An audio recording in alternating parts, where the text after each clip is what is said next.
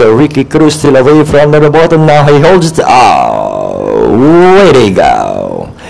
Freedom Run, pass to begin, Salt Mine in second, and in third, Bruno'S Cut, the favorite, Mika is racing fourth, then Mahiwaga is running up the tail of the field. It's still Freedom Run leading the pack by about 2 lengths, followed by Salt Mine in second, and now in third is a Mika.